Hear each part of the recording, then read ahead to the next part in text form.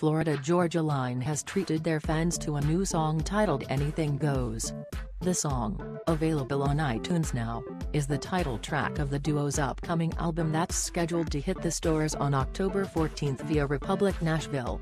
The uptempo song, which was co-written by Felix McTeigue, Tompkins and Craig Wiseman, features banjo, electric guitar and a catchy chorus. On it, Hubbard and Brian Kelley tell everyone how they spend their Friday nights. Florida Georgia Line's Anything Goes album will serve as the follow-up to their 2012 debut set Here's to the Good Times, which spawned some hits including Cruise. Their forthcoming effort has so far been preceded by singles Dirt and Sundays.